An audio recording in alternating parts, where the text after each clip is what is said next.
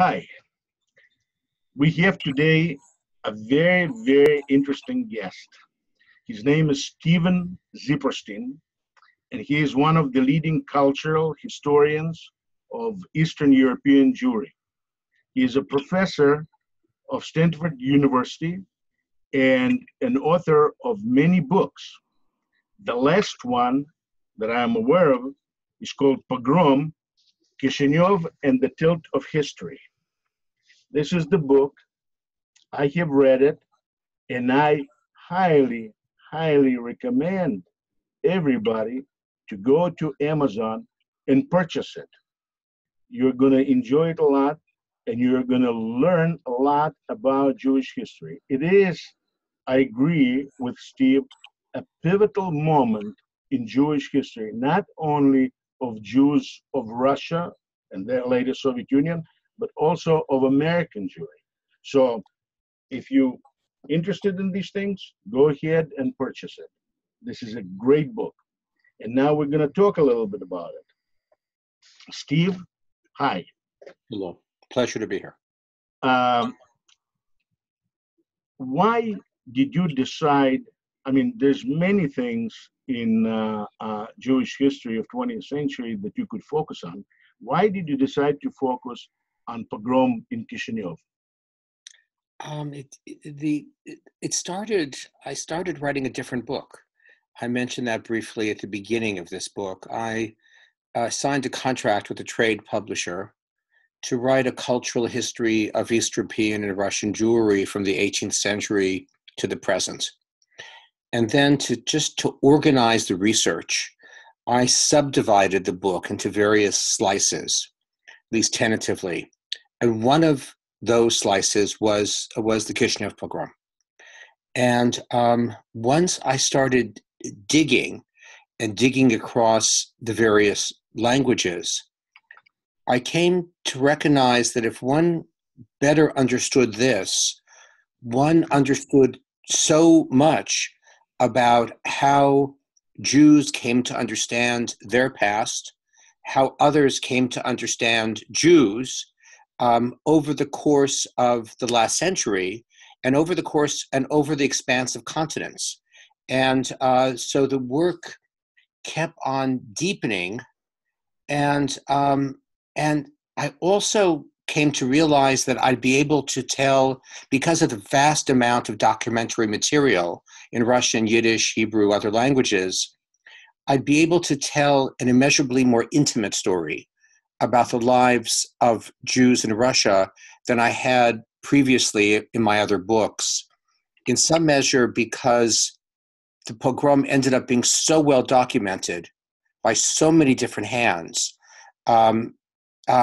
So we end up knowing so much about even the homes of the victims and bystanders, their belongings, and that sense of intimacy drew me to the project along with its far-reaching ramifications. I was simply hooked, and eventually hooked, as I suspect we'll talk about a little bit later, once I discovered an array of archival material in various languages, some of which had never been seen before and was in private hands. What is the most important point of interest in this whole story of pogrom in Kishinev for American Jews?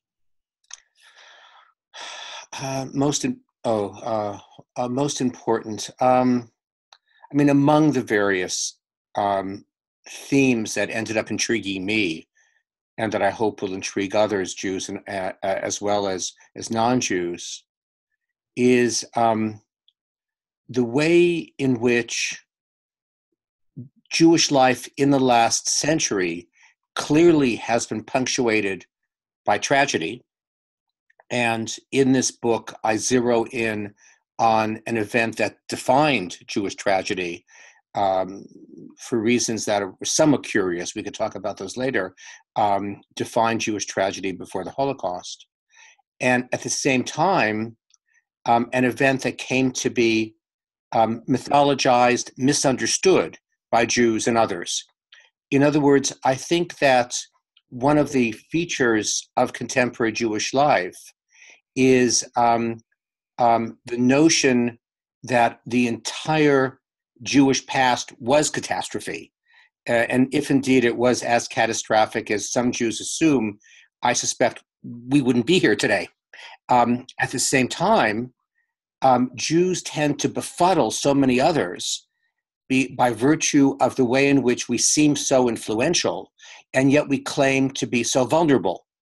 And so I wanted to take a real tragedy that was incredibly well documented, to affirm that real tragedy exists, and at the same time to remind Jews that that to some extent we've transmuted our tragedies and transmuted the past. And so it's a reminder both to Jews and to those non-Jews who are befuddled by Jewish history. And so it's addressed to both at one and the same time. And I also tried to write a book that said some important things for historians, but that would be accessible to others, especially since the book is really a study of popular consciousness. And so it seemed all the more important to speak in such a way that was readily accessible. You said, if I understood correctly, transmuted? Yes. Meaning you believe that there's no possibility of pogroms in the United States? Well, let's leave the question aside. I don't know that pogroms in the United States are of immediate concern, but we can talk about that. What I mean is that one of the curious features of this particular event is that it's both, as I argue in the book, perhaps the most well-documented single event in the Russian Jewish past, for reasons we can discuss, and also the most thoroughly mythologized. And so that among the major lessons that end up being learned by Jews, especially in Palestine, eventually Israel, is that Jews engage in no self-defense.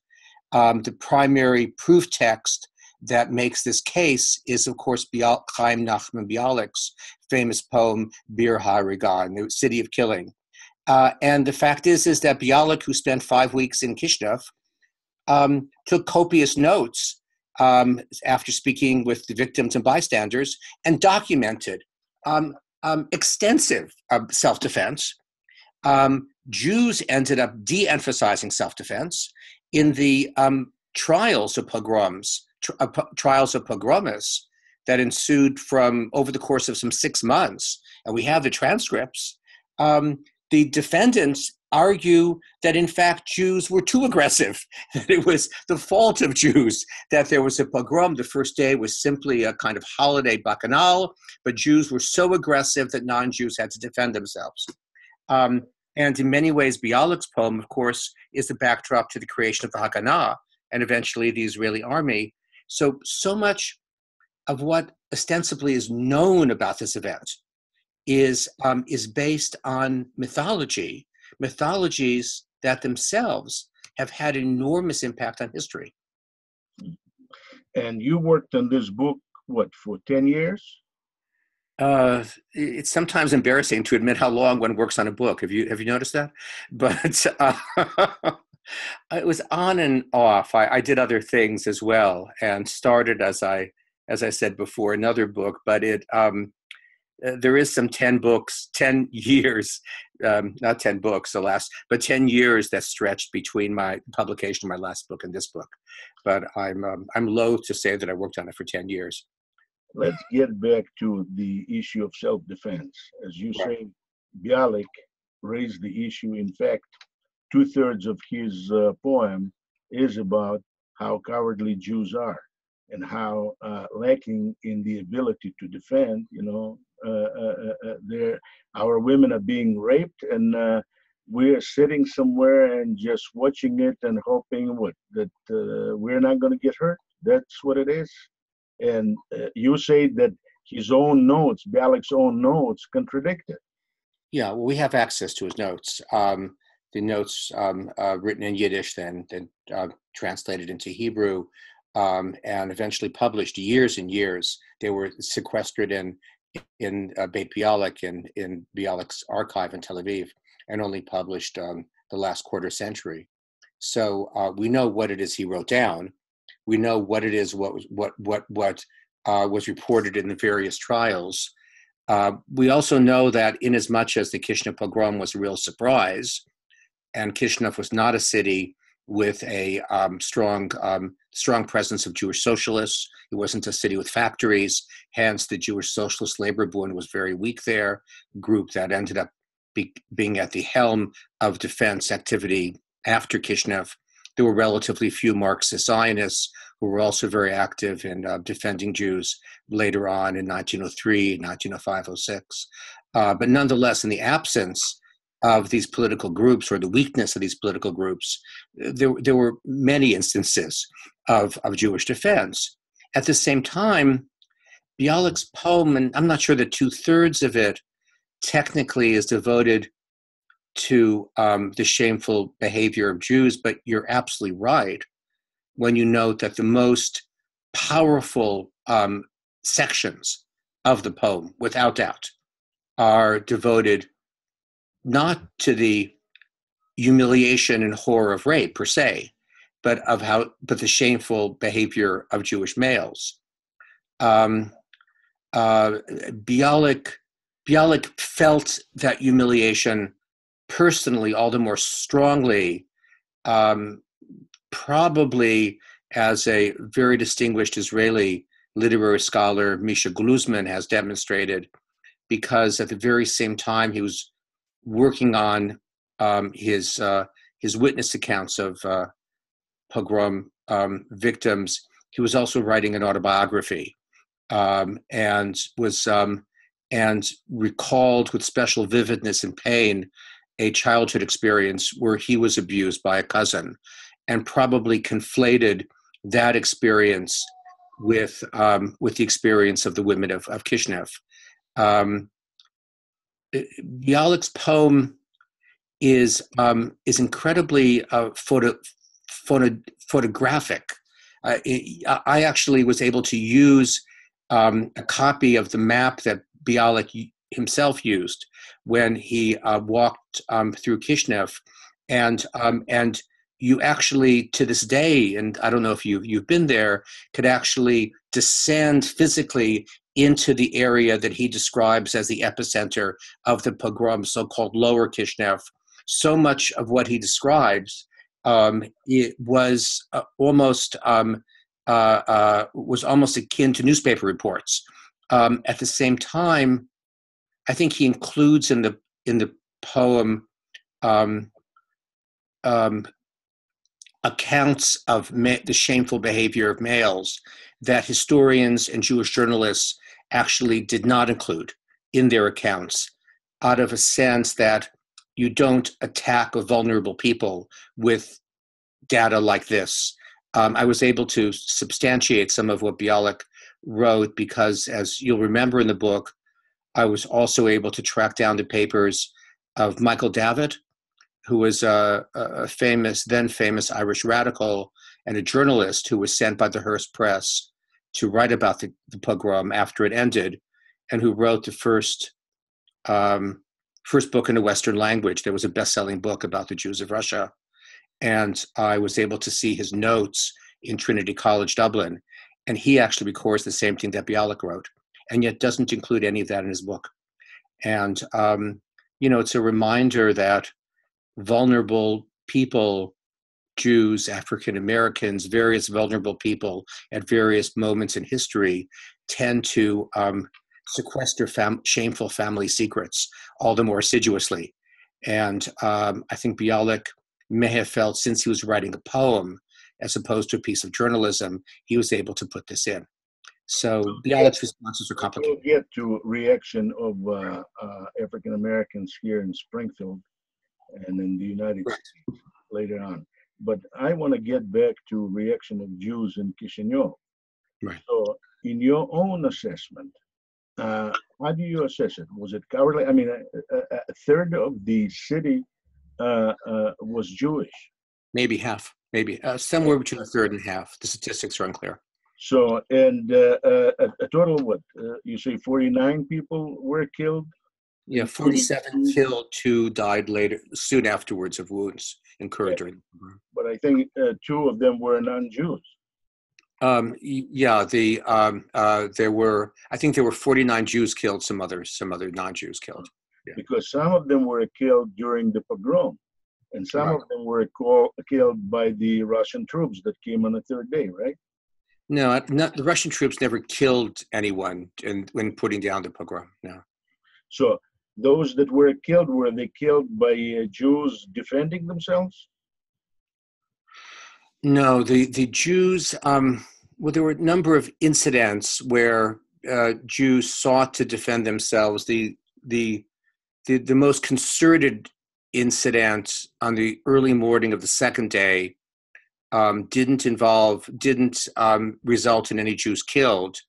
It did result in Jews being arrested and jailed along with the pogromists, and then put on trial in the summer and fall of 1903. But there were 49 Jews killed. 49 Jews killed. Now, and at least as many raped. The numbers there are unclear, and rape tends to go undocumented.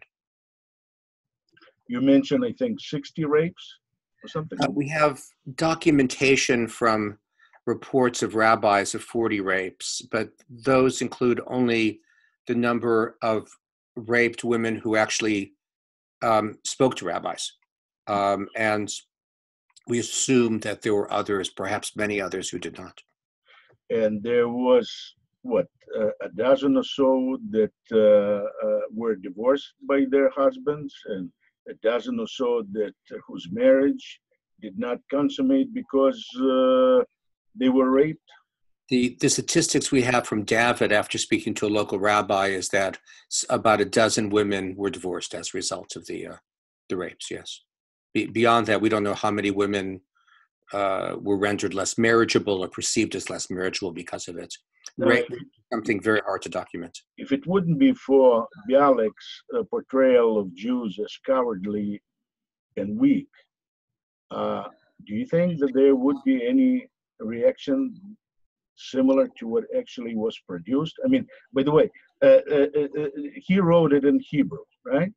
He wrote it in Hebrew, but it was then translated by Vladimir Jabotinsky and changed in some ways into Russian. And the Russian translation was probably even more influential than the Hebrew. Jabotinsky's translation was more influential, of course, because people in Odessa, this is the main market for something like this, would have reacted to it differently than people, in the same Kishinev. But not just Odessa. By 1905, 1906, so many of the younger Jewish men and women were much more comfortable with Russian than with Yiddish. And we know that, for example, from the number of books, periodicals taken out of Jewish lending libraries, where the preponderance of books taken out in periodicals are in Russian and not either in Yiddish or Hebrew. So, and also Jabotinsky's Russian translation was, there were fewer biblical and midrashic allusions. It was more accessible in some ways than Bialik's own original. Very interesting. Now, let's go from Russia to... Just return to your question, Alex, about if Bialik hadn't written the poem. It's an interesting question. Much of the reason why the Kishinev pogrom becomes the Kishinev pogrom, and there are far more heinous attacks against Jews. 600 are killed on the streets of Odessa in 1905, in October 1905. 600, but some people say 850. Yeah, so they, certainly between 1918 and 1921, the calculation now is close to 200,000 Jews are killed, and countless women raped, and yet the places where these atrocities occur tend to be remembered at best only by descendants. and don't enter into Jewish memory. What's different here is, in some measure, the institutionalization of memory. Kishinev becomes crucial to Zionists, to Jewish socialists, to territorialists, to, in some ways, even to the call for Jewish integration in America. It's the central theme of Israel Zangwill's play, The Melting Pot. And so in large measure, the institutionalization of this event ends up etching it into Jewish memory. And then there's the role of contingency, of accident, as I describe in the book. It's the location of Kishinev at the most porous of all Russian borders, with the most bribable of authorities, right at the border of Romania. The location in Kishinev, probably as a result of how porous the borders are, of the Zionist movement's correspondence bureau, headed by a very decent man, Yaakov Bernstein Kogan, who has international contacts to the press. And so he's able to utilize his contacts by sending about 100 or 200 telegrams on the end of the second day of the pogrom to newspapers throughout the Western world. And the way in which the Times of London, for example, hears about the pogrom is through Yaakov Bernstein Kogan. And we know that from copies of the telegram that they receive. And so had the same events, even worse events, occurred a couple of hundred miles to the east, it wouldn't have been the Kishinev pogrom. Accident, contingency is such a crucial feature of history. So if there wouldn't be Kishinev pogrom, there wouldn't be then reaction by Jews, and there wouldn't be loan to Japan by Jacob Schiff. Well, I don't know if that would be a loss of Russia in war with Japan, the first loss of major European power to Asian country. Yeah, I don't know if Jews were largely responsible for that, but certainly the Kishinev pogrom and the ostensible proof that's garnered in the wake of the pogrom that the Russian government was responsible for it, the surfacing about a month after the pogrom of the so-called Pleve letter. Pleve was, of course, then Minister of Interior. He was really all but unknown before he became infamous. And he becomes infamous to Jews, radicals, and others, liberals throughout the Western world, because of this letter signed ostensibly by him, basically instructing the governor general not to put down the pogromists. This is the proof, ostensibly, the proof that the Russian government sends out murderers to kill, plunder, and rape Jews. And that proof was a forgery. But it's widely believed. It's, I suspect, written by someone who truly, sincerely believes that if they had Pleve in the room, this is what he would say. The trouble is they don't. And so they were putting words in his mouth, but nonetheless putting words that were nonetheless accurate. But this has a direct bearing, we know, on ensuring that Jewish immigration to the United States is relatively unrestricted. At a time, in 1902, the immigration of Chinese the restrictions against Chinese immigration are affirmed in the United States. There's an Anti-Alien Act in England. And so in many ways, the huge population of Jews in the United States, at least in some measure, is the byproduct of the belief in this forgery. So there perhaps is one of the most potent examples, among the most potent examples of the disjuncture between what actually happens in Kishinev and the mythology that tumbles from it. But the mythology, as I suggested before, mythology makes history. There's so many questions that I want to ask. But one question I want to ask, as long as we're on Pleve, is the assessment that was provided not only to Pleva, but to the whole role of Russian central government in staging of pogroms that was, I think, your teacher, Hans Rogers, Hans Rogers.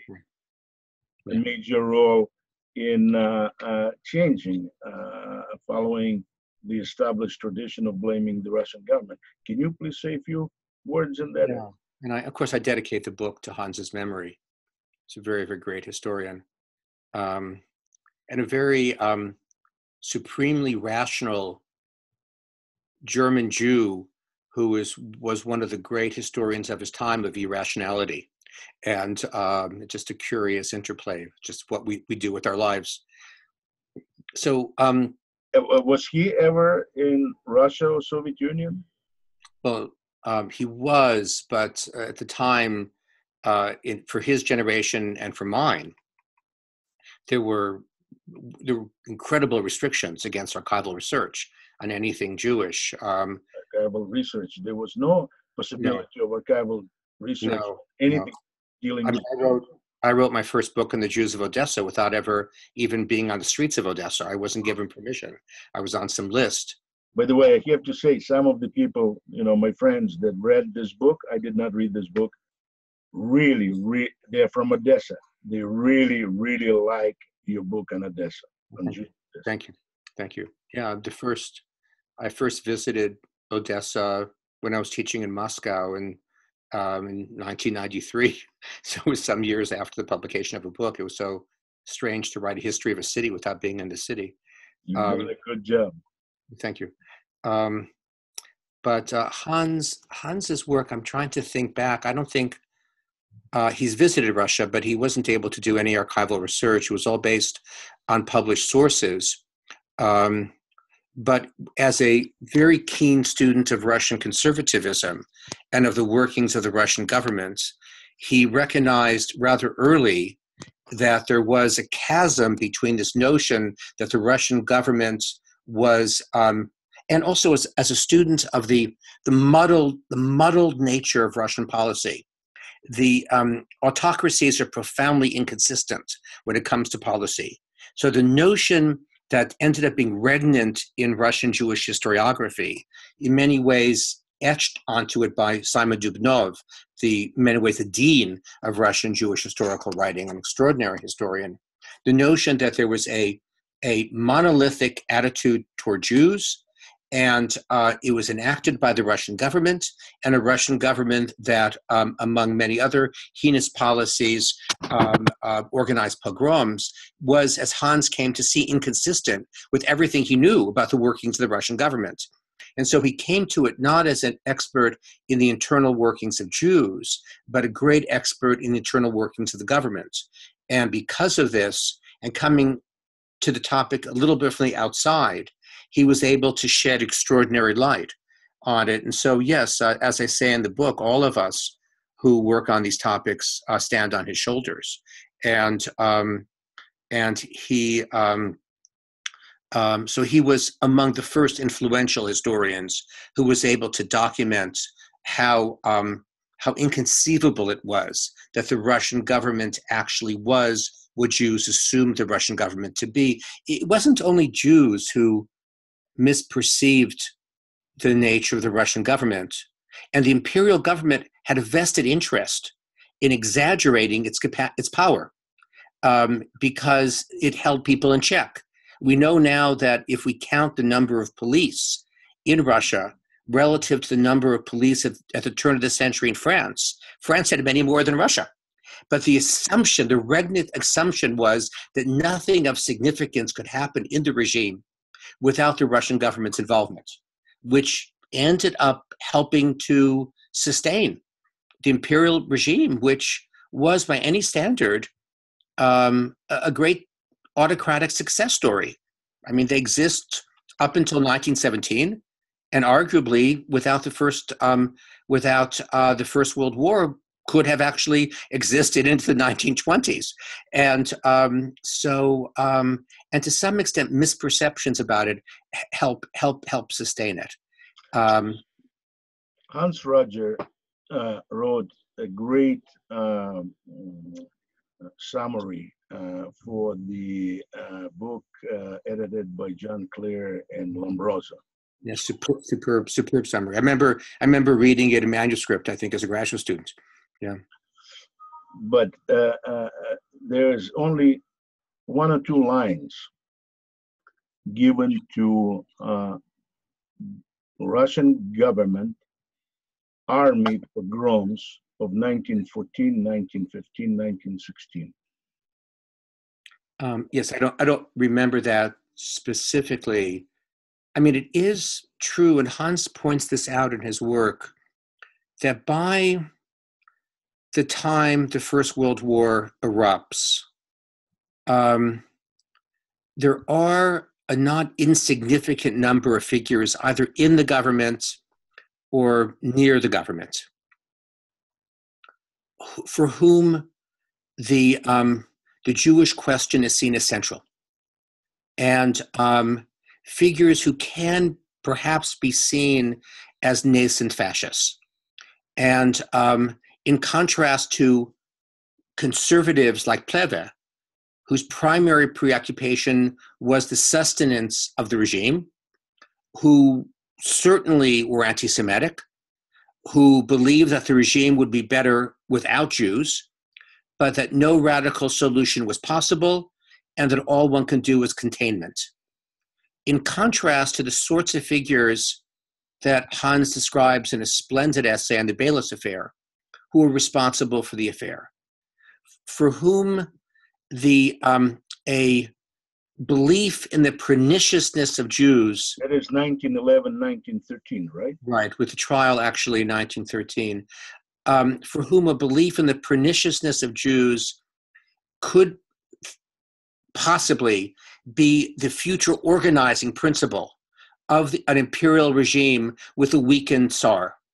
People who were looking for an alternative to the power of the Romanovs, especially as Nicholas II, the last Romanov Tsar, ends up impressing fewer and fewer, and who begin to actually formulate a notion that that Jewry is the central enemy of Russianness. You see echoes of this, alas, in that strange book by Solzhenitsyn that he writes late in his life. This notion that somehow Jews are of equal power in Imperial Russia to Russians, perhaps even more powerful.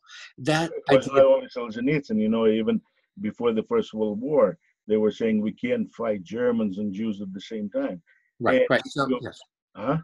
Yeah. So you're right. So these ideas begin to percolate at this time, begin to enter into official circles in a way that's new, radically new, and potentially very dangerous, and that has explosive implications in the wake of the Bolshevik eating tap notch. But right. People in authority in Russian government, they cannot be dismissed that this is not Russian government. No. So I'm saying that this begins to permeate the Russian government in the last years of the Romanov regime. And it ends up being one of the main organizing principles, of course, of the so-called whites who were fighting the Bolsheviks and the various others who were fighting in the midst of the Civil War, where the war ends up being seen by them in many ways as attack against Jewry. It's amazing to me. You mentioned whites. They had this ASVAG, Department of Propaganda, was staffed with more than 2,000 people, and they could not come up with anything other than kill the Jews to save Russia. Right. Yeah, the Bolsheviks were more creative.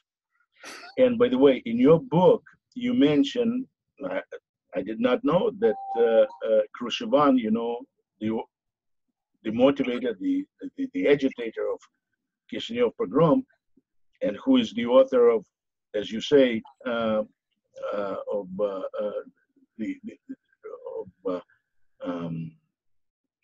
do you call it? Well, the first, he's the author, he's the publisher, and he's either the sole author or the joint author of the first version of what becomes the Protocols of the Elders of Zion, which is also one of the byproducts of the Kishinev Pogrom. You say that he wrote introduction and comments. That's what He wrote a foreword, a very strange foreword and afterword, where he almost all but admits that it's a forgery. It's very strange because he was actually he was obviously a rabid anti-Semite, a deeply disturbed man.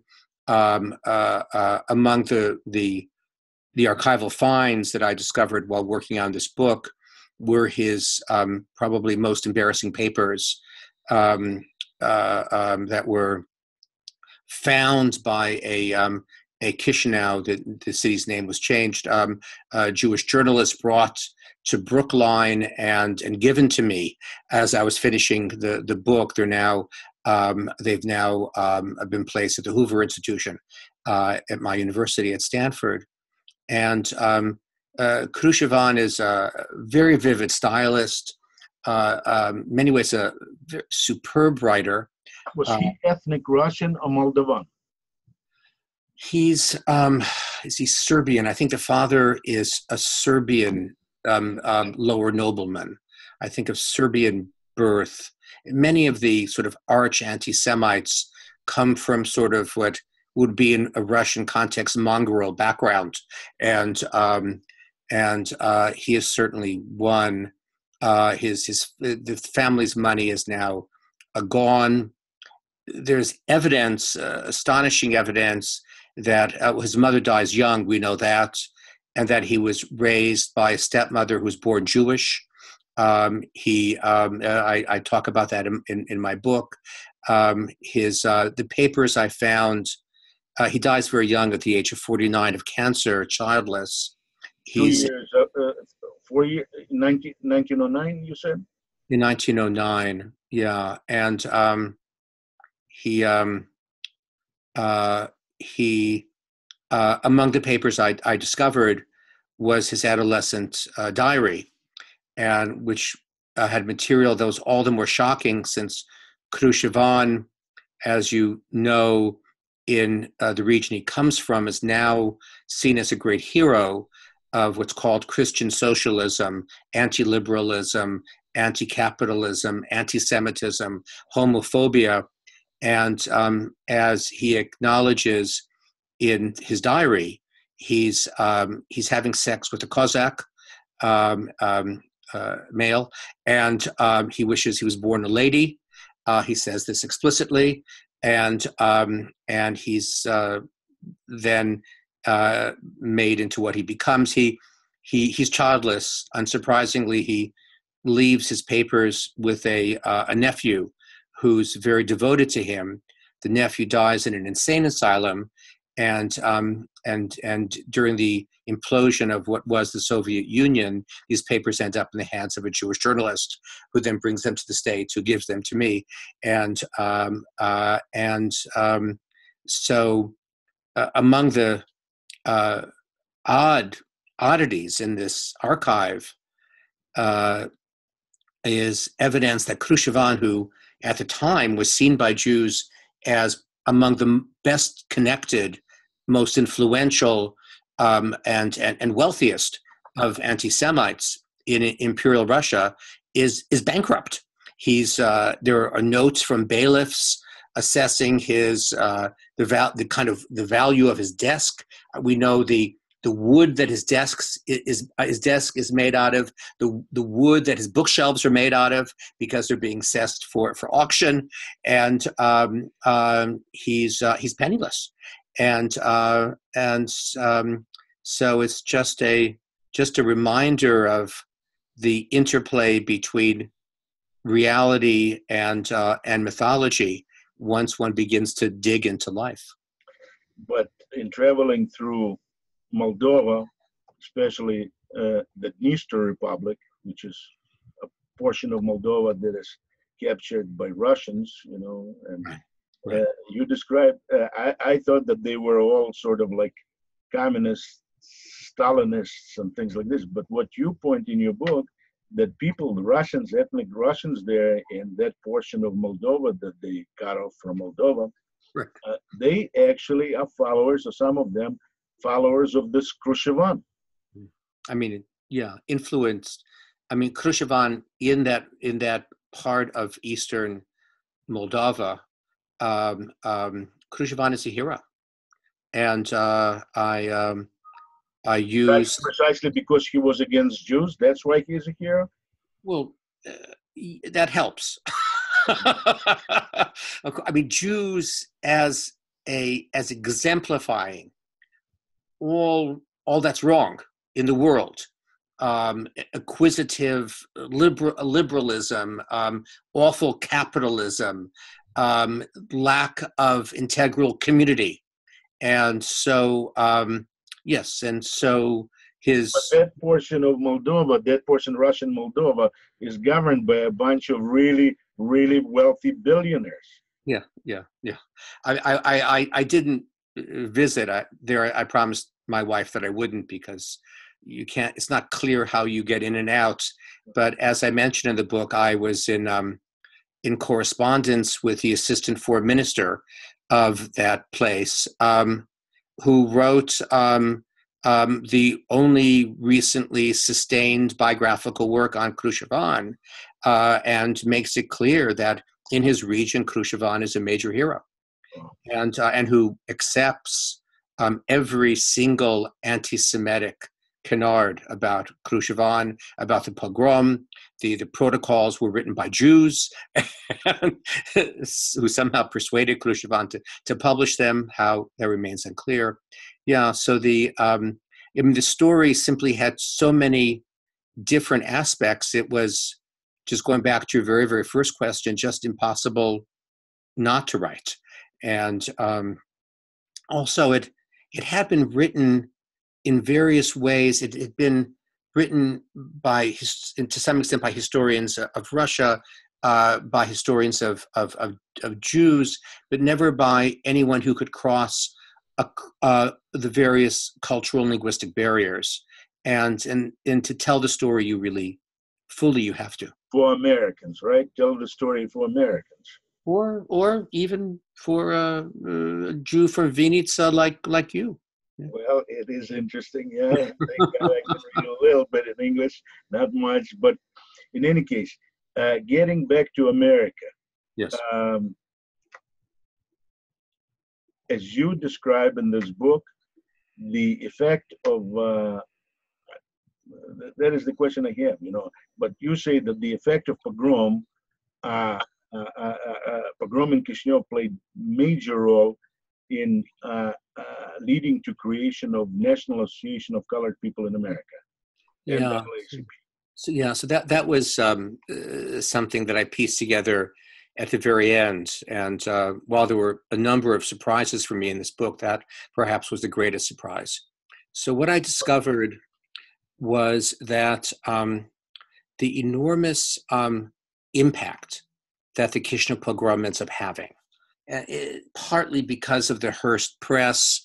Hearst himself is, tell me if this sounds similar to anyone in present-day America, enormously rich, enormously ambitious, willing to cut all kinds of corners.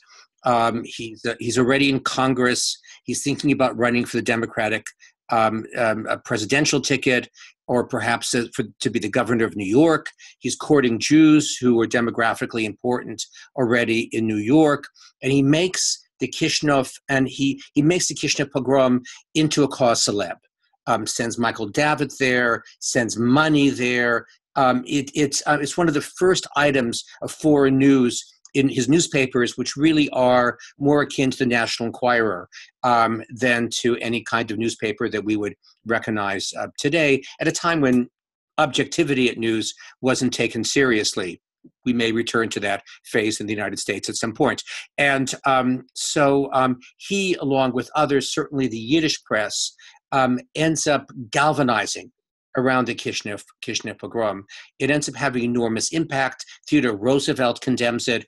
Booker T. Washington, the leading African-American of the time, condemns it also, at a time when lynchings have very little visibility. The Booker T. Washington is very uneasy about condemning lynchings. Lynchings tend to be discussed as, in large measure, the fault of the victims themselves. African American sexual appetite, the connection that African Americans have with various party bosses, economic competition from blacks, etc. To some extent, the discussion about lynching in America is typologically very similar to the way in which pogroms are described by Russian anti-Semites and other Russians. It's always the fault of Jews. Rapacious economic activity by Jews, political radicalism, there are too many Jews, there are too few Jews, whatever. It's usually blamed on Jews in the similar ways that lynchings are blamed on blacks. And so in the wake of this enormous hubbub about the Kishinev pogrom, a good many of sort of local, privately owned African-American newspapers, and I ended up digging these up and reading them, end up asking the question, why is it that there's so much attention to pogroms and no attention to lynchings? And this in and of itself doesn't lead to the creation of an organization like the NAACP, but it does in the wake of the pogroms of 1905, 1906. And it does largely because of a Jewish woman who's married to William English Walling, who becomes the first chair of what eventually becomes the NAACP. Its original name is somewhat different.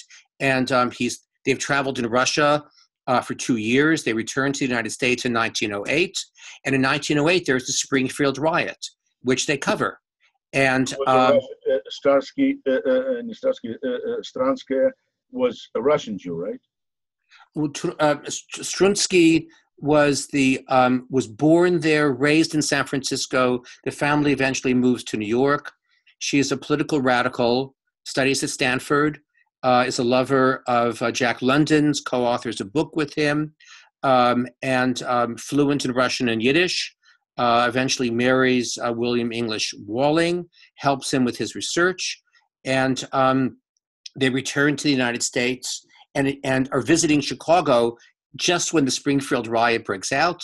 They go to Springfield to cover it, and then begin to speak about Walling's book, a book called Russia's Message, which was the main book capturing the teachings of Russian radicals in the English language before John Reed's book, 10 Days That Shook the World. John Reed mentions Walling's book in the introduction to his book. And while speaking about pogroms in the midst of the revolution of 1905, 1906, on the stage of Cooper Union, Strunsky herself, just out of almost nowhere, says, well, as bad as pogroms are, lynchings are worse. And the program ends, and a series of meetings then ensue that culminate in a meeting in their own apartment in New York City, where what eventually becomes the NAACP is created. So that she would say something like this, because those pogroms of 1905, 1906, more than 3,500 Jews were murdered.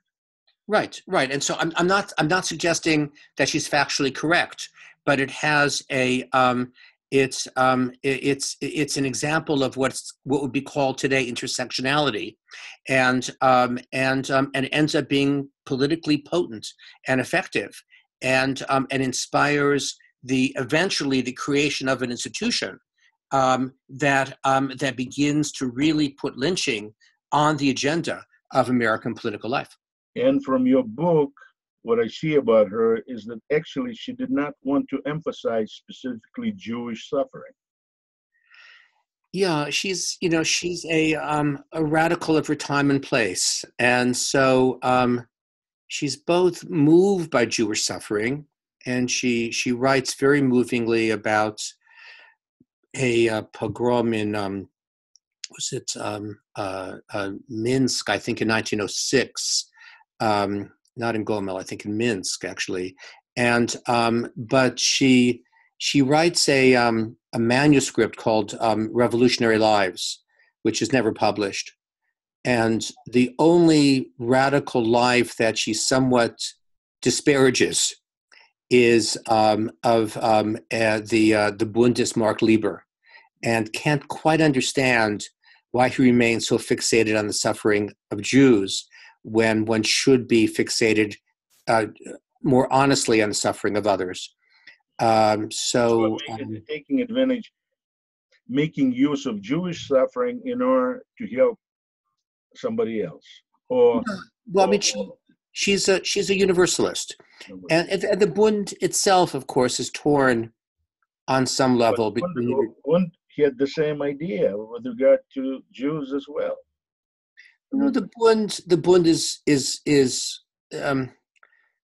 it remains a debate to what extent the Bund, though speaking in universalistic terms, is profoundly, deeply committed to the Jewish street, and so Lenin said they were, but many other members did not want to see themselves that way. Well, I think they eventually, or many of them do. And look, Zionism also, in many ways, is torn from the outset by between universalistic aspirations and particularistic ones. The desire on the part of many Zionists to create a state is to create a state like other states. I mean, look at Herzl's Alten Island. And so you care about Jews, and what you're hoping most of all is that Jews could be remade into something else. And it's not only a Central European Jew like Herzl who believes this. I mean, livnot ulehibanot, to build and to be rebuilt, to have one's character rebuilt, one's internal workings rebuilt, is one of the central notions of Russian Zionism too. Actually, we could talk a lot about this, but I want to get back a little bit to, I mean, the American part of the story is very, very interesting, and people will be glad that they will read about it in your book. But I want to go back to the culpability of the Russian government. I mean, we go back, first of all, Hans Rogers' book on the reforms of 19th century in Russia, fantastic, simply fantastic thing. And maybe I was thinking maybe that led him to basically, I do not know if he just wanted, I do not want to say whitewash, but just simply put the whole thing in a proper fact-based ground. I don't even know. He's not whitewashing. The motive. Huh? No, he's not whitewashing at all. He's trying to understand. This is what it is we do. We, as historians, I mean, in some ways, in my work, I'm actually acknowledging some of the conclusions that anti-Semites draw from the Kishinev pogrom, that Jews misconstrued what happened, based their assumptions on a forgery that wasn't accurate, took advantage of it in order to ensure relatively unrestricted immigration to the United States, discredited the Russian regime so that it ends up being discredited in the eyes of liberals and moderates in Russia and elsewhere. Some of that argument is in retrospect accurate. I say that not because I have any sympathy for Russian anti-Semites, but some of their conclusions there. But before 1903, there was pogrom in 1902 in Czestochowa, which played a big role. And before that, there was 20 years of these temporary laws, made temporary laws of 1882, where the government basically sided with pogromers of 1981, 1983, and told Jews that you are exploiters and you're no goodniks and get out of here. So the Czestochowa pogrom of 1902 ends up not actually having all that much visibility in large measure because radicals are embarrassed by it because it's largely the work of workers. And so it's the wrong people who are the pogromists. And Yeah, well, the revolutionaries and the Narodniks applauded the fact that the workers were killing Jews. well, that was earlier in 1881, 1882. They're more ambivalent by Częstochowa. They're actually quite Oh, yeah, embarrassed. I'm sorry, I did not meant 1882. I did not mean Right. 1902. Yeah. Look, what Hans argues, and I think persuasively, and most of us who study Russian Jewish history have been persuaded by Hans, including John Clear, who wrote a very good book on the pogroms of 1881, 1882, with the use of archival material that was inaccessible to Hans when he did his work. There's no doubt that the Russian government, that it was the rare Russian official who did not dislike Jews, that the general consensus with regard to Russian officialdom was that Jews had an insidious impact, that the Pale of Settlement was in large measure consolidated, and this is one of Hans's major arguments, consolidated in order to protect Russians in the interior from Jews leaving regions that were, by and large, the non-Jews, except in the cities, were Poles, Lithuanians, Belarusians, Ukrainians, that the government was less preoccupied with. That's indisputable. But that does not mean that the Russian government, which feared urban and especially rural unrest more than anything else, that does not mean that the Russian government was then responsible for fomenting urban unrest. There's been superb work. I cite some of it, for example, by William Fuller, on the nature of the Russian army and the policies of the Russian government, the attitude of the Russian army toward putting down civil disorder. And the Russian army was deeply ambivalent about being engaged in police work, and typically resistant to engaging in police work. And so, which was to a large extent why the Russian government work in stopping pogromers. It's police work. Most, as you probably know, most riots were not anti-Jewish riots. They were hunger riots. They were rural riots. They were peasant riots. And the Russian army was as ambivalent and resistant to being engaged in putting down these as it was in putting down anti-Jewish riots. So the Cossacks did not have any problem with it. That's what they were there for. By and large, the Cossacks, who end up quite rightly dominating the Jewish imagination, and at times, of course, Cossacks actually defend Jews from pogroms. Chaim Brenner writes about this in letters to either a lover or his parents in 1905. The Cossacks and other Russian, and along with Russian authorities on the ground, certainly are involved in the tumult that surrounds the constitutional crisis of 1905, 1906. But that does not mean that the central authorities in the Russian government had a plan. It's interesting that you call it constitutional crisis. Normally it's called First Russian Revolution. Well, it doesn't work out all that well. So it's, I called it a constitutional crisis in this context because the resistance to it, the horror on the part of those who are terrified by what's happening, is because they see the efforts of Jews and others to foist onto the Romanovs constitutional restrictions. And in the midst of that turmoil, certainly local authorities are involved in attacking Jews.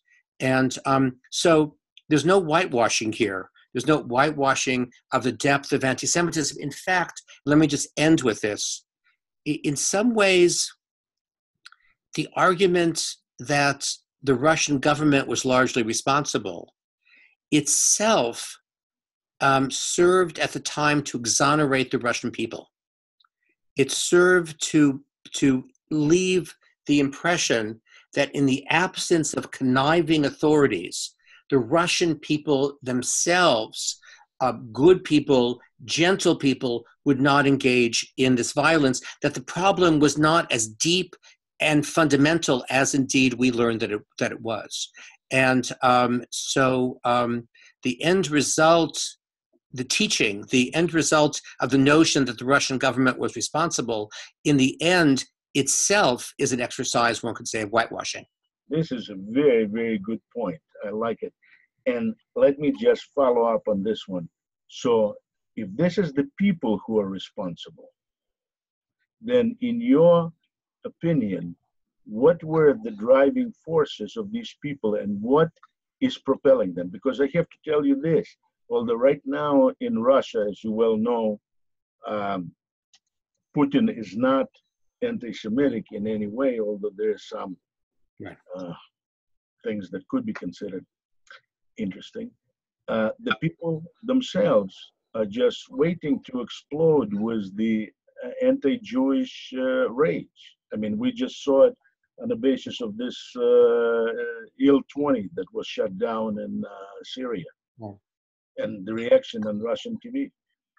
So if I ask you, at that time in 1903, what drove the Russian, I do not know, masses or whatever you call it, people, or whatever you call it, grassroots, with the idea of Jew hatred? Look, not 900, including some Jews, were arrested in a city of 110,000.